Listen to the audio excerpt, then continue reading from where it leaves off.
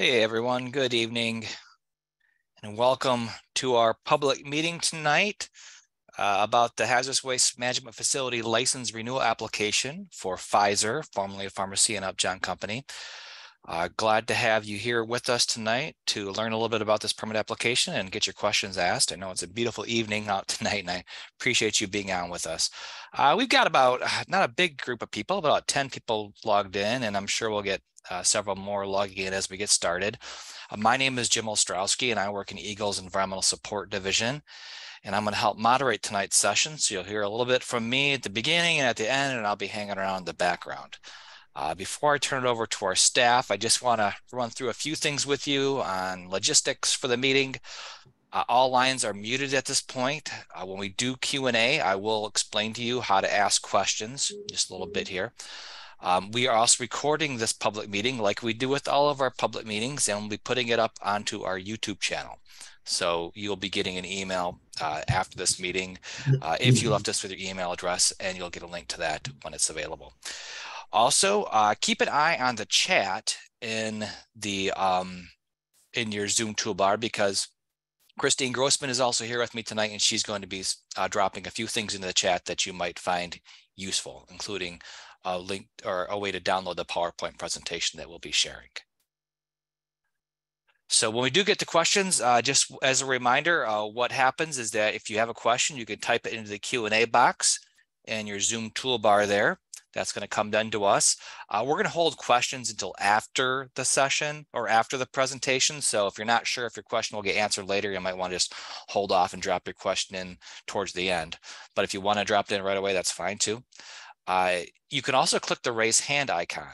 So if you have a question, you'd rather ask it verbally and not type it in, you can click the raise hand icon and we'll do it that way. We do have some people on the phone tonight listening in. So of course you can't see these slides, but if you're on the phone and you have a question, you hit #2. And you hit #2, that shows me that your hand's raised, and I will call you by your phone number and I'll unmute your line that way. So again, it's #2 if you're on the phone. All right, with that, I'm going to turn it over to our staff who will be presenting tonight. And the first up is Rich Conforti. So Rich, if you want to turn your camera on, you can do so. And I think Jeremy's going to share his slides. So go ahead. Jim. Thank you. I appreciate it. So the purpose of the meeting is to provide an overview of the facility's hazardous waste operations, an outline of the hazardous waste operating license renewal process that we go through, and offer an opportunity to bring questions to the Eagle panel who we've assembled here. Next, Jeremy.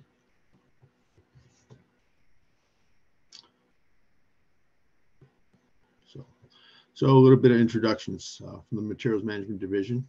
Jeremy Pepin, he's the environmental engineer. His email address is up there and you'll get to see that later on. I'm Rich Conforti. I'm the Engineering Program Support Unit Supervisor. Jeremy's Direct Supervisor. We've got Nicole Sanabria. She's a geologist on this project. Krista Hedich, she's a compliance inspector. She does the inspections out at the facility. So our agenda, I'll go over regulatory authority, facility description, license requirements, renewal application process, compliance summary, and then we'll get to the question and answer session. Next. Okay, I'm going to turn it over to Jeremy and we'll start the show. Jeremy. Hello, everybody. My name is Jeremy Pepin. Thank you for that, Rich. So starting out, we'll talk about Eagle's regulatory authority. This is from two different sources. Eagle operates under delegation from the United States Environmental Protection Agency to run the Federal Hazardous Waste Management Program, also known as Subtitle C of the Resource Conservation and Recovery Act. And then Michigan also applies for and receives authorization to run its own hazardous waste management program that is equivalent or more stringent than that on the federal level. This is known as Part 111 or Act 451 of 1994. Through Part 111, Eagle is able to regulate the hazardous waste from its point of generation all the way to its ultimate point of disposal, and those who manage it along the way, such as the generators, transporters, and treatment, storage, and disposal facilities. I'll pass it over to Krista now to talk a bit about the facility.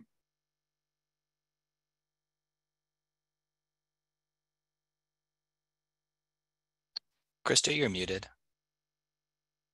Thank you. How embarrassing. All right, I'm Krista Hadich, waste inspector out of Southwest Michigan.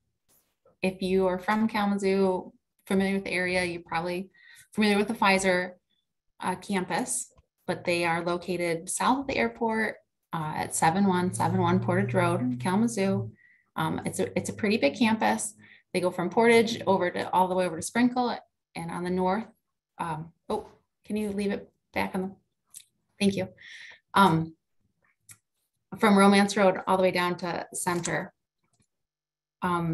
A couple of the buildings there on the south, just west of the pond, are actually Zoetis, which is formerly part of Pfizer, but now I think probably about 10 years ago split off because that's the animal veterinary pharmaceutical side of things. So those are separate now, but the rest of that campus is Pfizer. And I think while we have the aerial view, it's important to note that of all the buildings, all the manufacturing, everything that's going on here, this license, Pfizer's hazardous waste operating and storage license is only applicable to one building. So building 388, it's noted there on the map. So that's the base of all our subsequent discussions, is that 388 building. Can you switch slides now? So 388 is licensed to store just over 15,000 gallons of hazardous waste. There aren't any tanks in that building, so it's all drum, tote, small portable container storage. And wastes that are generated throughout the facility, throughout the manufacturing process, then can be stored in 388 for up to 1 year. Actually, I think probably a very small portion of the overall wastes are actually sent there for storage before they're sent offsite for actual disposal. This license also allows Pfizer to accept wastes from offsite from other Pfizer facilities. They only accept Pfizer wastes, but there's warehousing space, and if there's off-spec product or raw materials, they have the option then of shipping that back to this 388 for storage prior to disposal. And next slide, and then I think we're going back to Jeremy.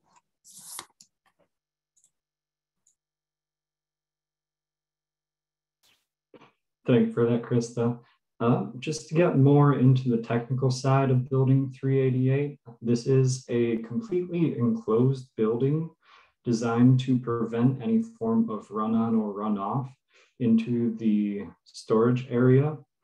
For those who can see the slides, you can see that the loading dock here and the actual containment area here are designed in such a way that the floors are sloped towards sumps.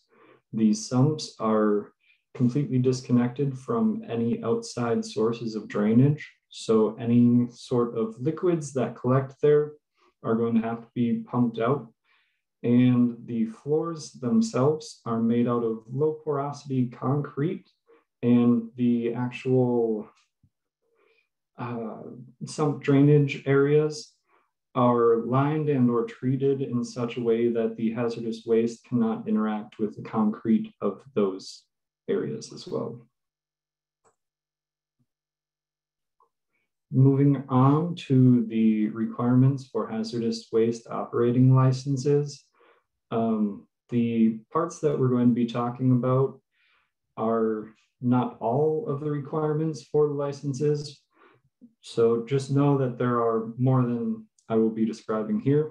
To start out, the waste analysis plan covers the procedures used in identifying and confirming that the hazardous wastes are indeed what they were identified as, either from a generator who is transporting it to a storage or treatment or disposal facility. Moving on to inspection schedules. This covers any form of inspections that have to be done for the facility, their frequency. and their frequency, sorry. And just some examples for Pfizer's facility, that would be container inspections to make sure that they aren't damaged in any way during transport or unloading, and also making sure that things like their sumps are working properly and that no buildup has occurred. Next, we have personal training. These regulations cover the specific training and certifications that personnel working with and or managing different hazardous wastes will have to get before they can actually work with that hazardous waste. And then preparedness and prevention. These requirements cover the prevention and response to an emergency at the site, and also the site's agreements with local emergency response and like medical facilities, just in case they have to respond to some emergency at the site as well. We've also got requirements for contingency plans. These cover the planning done for potential issues that could arise from the management of hazardous waste at the site, and also how the facility and site is going to respond or address to those possible issues if they were to occur. Record keeping and reporting is pretty straightforward. It covers the different records that have to be kept on site, and then the reporting is the different reports that have to be developed, their frequency, and also if they need to be sent to us for review and acceptance or approval. Finally, we've got the closure plan. This covers the specific tasks to be carried out when the facility will no longer be used to manage hazardous waste, and includes the different procedures for verifying equipment and areas are completely clean of hazardous waste, and then also the costs for that closure or cleanup as well. Getting a little more specific to this facility, that they only use containers to store hazardous waste.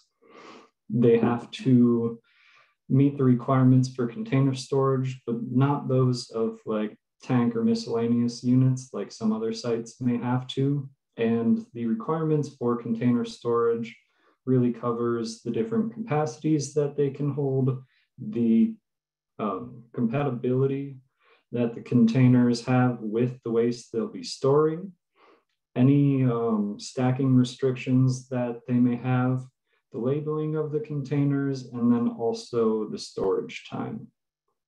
In terms of environmental monitoring requirements, the Way Building 388 has been designed, has granted Pfizer waivers in terms of soil and ambient air monitoring. So the only one that they have to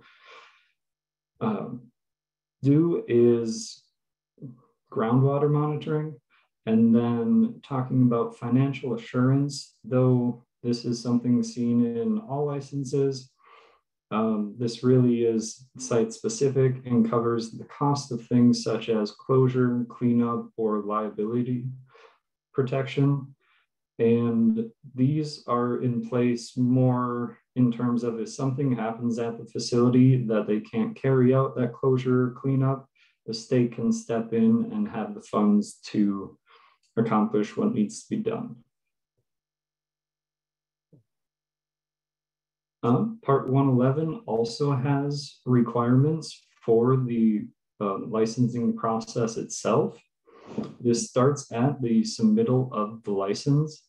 So generally, these are required to be submitted at least 180 days before the expiration of the current operating license. And with that submittal to Eagle, that kind of kicks everything off.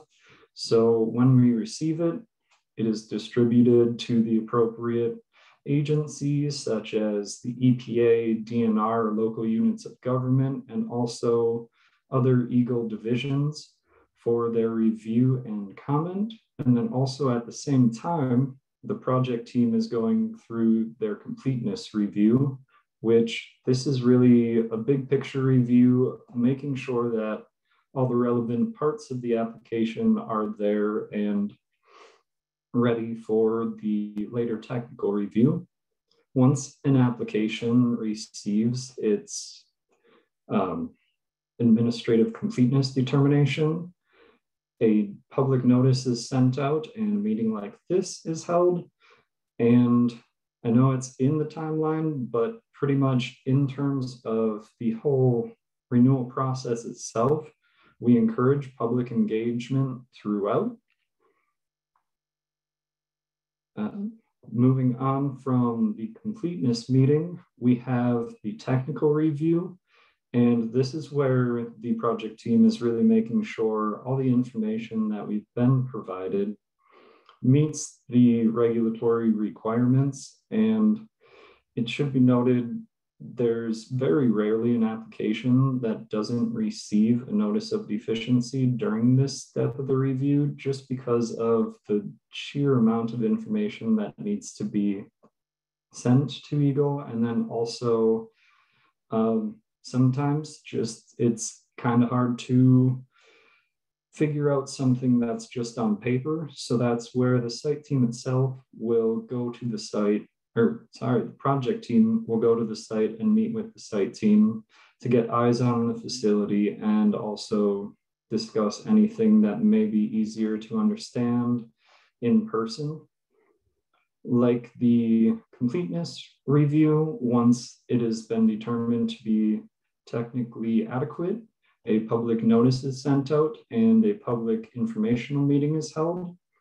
Except this time around, there is also a public hearing, which allows parties, interested parties, to come forward and submit comments for the record of the renewal process, and then also leads into the public comment period, which generally lasts somewhere from 30 to 45 days.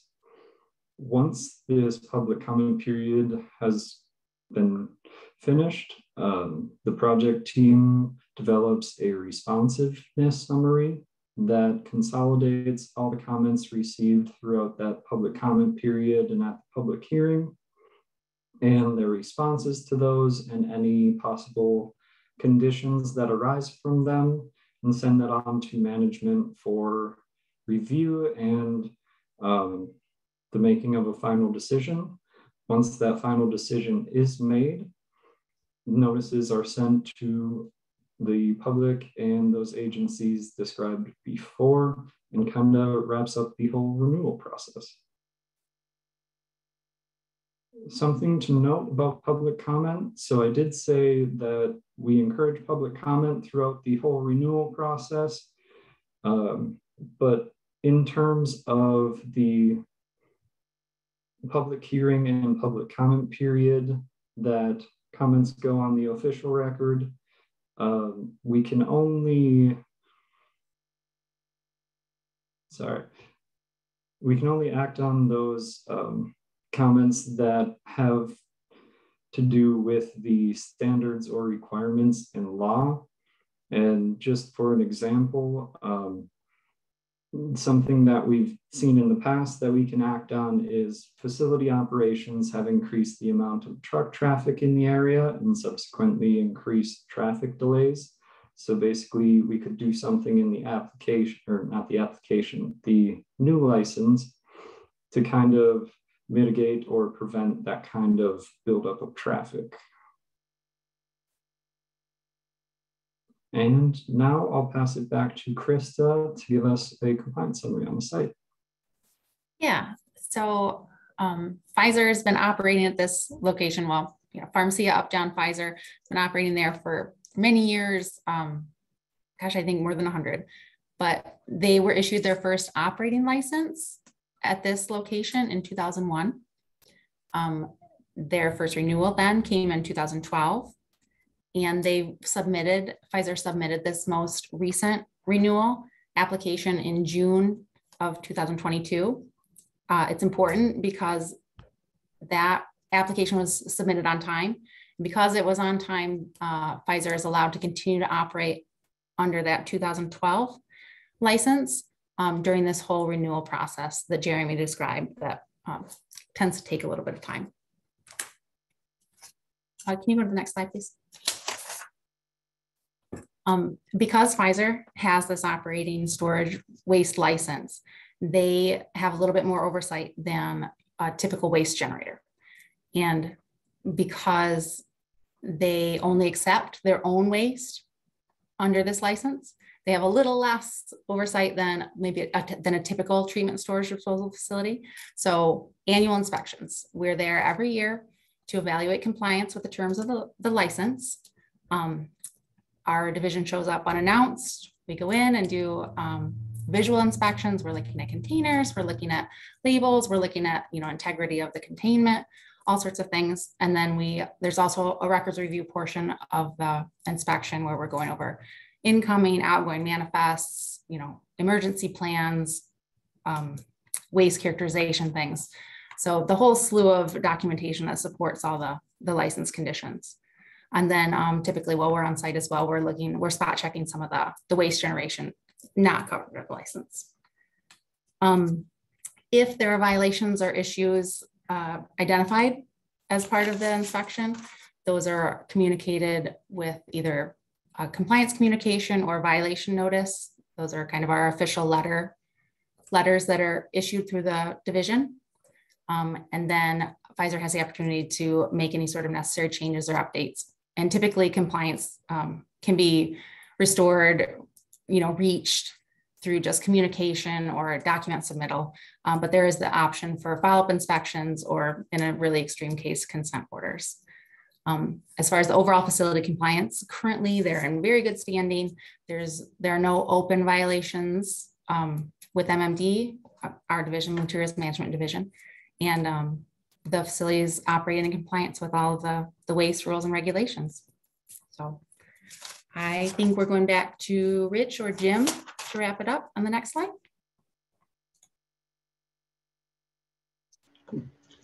Thanks, Krista. So stay connected. You got to subscribe for updates on the Pfizer former pharmacy and Upjohn license. You also have that on the website. So people can sign up for, get information that will be sent to you through what we call Gov delivery. So you get an electronic email sent to you, keep information. There's also a place to sign up there for the official mailing list on our website too, so that you can get things that would come from us and if necessary from Pfizer when there are certain requirements that have to be sent to you guys. So, next slide. Okay, staff contacts, just one more time. And I think Christine put most of those in the web chat for you. Jeremy Pepin, myself, Rich Conforti, Nicole Sanabria, and Krista Hedich. And now we get to the question and answer session, and Jim will take over. All right, thanks, Rich. So, yeah, we're gonna just, if you have questions tonight, please type it into the question box. I don't see any questions in there right now. So if you have a question, please let us know. You can either type your question into the Q&A box. Our team is here to answer your questions as best we can.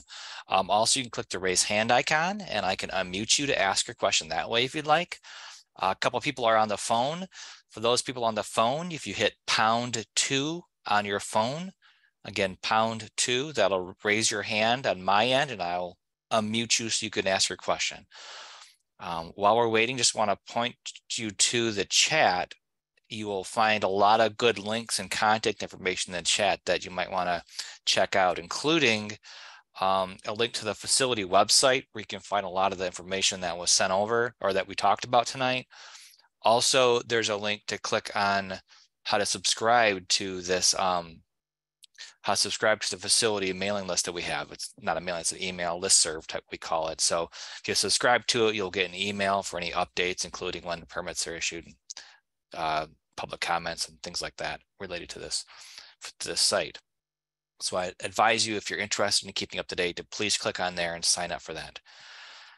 While we're waiting for questions, I mean, I want to ask one question for the team, and I'll have Krista and Jeremy, if you guys turn your cameras back on for questions. Thank you.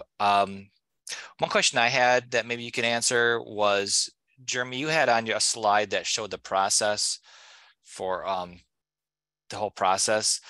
In there, you talked about when there's going to be another public comment period and information session. For this application, when do you expect that will be, or like how long do you think, or when do you think that might be? Well, so basically, we're doing the technical review right now and trying to wrap that up. Theoretically, it could be anywhere from a month to maybe 2. It all just kind of depends on the technical review process and kind of the back and forth that would come from any sort of notice of deficiencies. So if there's no kind of back and forth, it could be a lot sooner. Whereas if there is, it could be later. Okay. So this summer, probably at maybe end of the summer. If you want to know, if somebody wants to know when that occurs, so they don't miss the opportunity to comment, what's the best way to do that, to know about that? So we'll be noticing that the same way we noticed this meeting, basically in a public newspaper, on our websites, and also through our official mailing list. I'm trying to think if there were any other ways that we had noticed those, but yeah, those are the main ones. Mm-hmm. All right. Do you mind going back to the slide where it has the contact names on it again? The contacts, just so we'll leave that up there. And yeah, and again, if you subscribe to that email list that's in there, you'll get an email when it goes up for comment. Like that's what Jeremy was referencing. So get that way. Well, team, I don't see any questions in our question box. So it doesn't mean you might not have questions. If you have questions, you don't feel comfortable asking them in this forum, again, you can email any of the staff listed up here on the screen, and they will get back to you with an answer as best they can. Jeremy, Rich, Nicole, or Krista. Again, Jeremy is kind of the main contact, so you can ask him.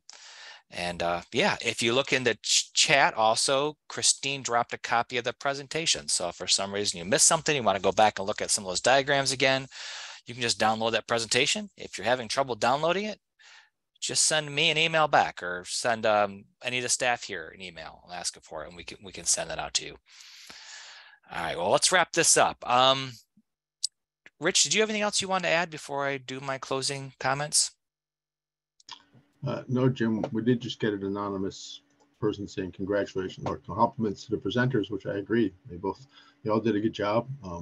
Jeremy's first time out here, so kudos to him for doing that. The process is a little long and arduous, but he's getting through it, and it's good to have Krista on the team too. Yes, right on. Thanks, team, for your presentation tonight. After this session, we will be sending an email to you with some links. Also, you'll find in that email a link to a survey for this event.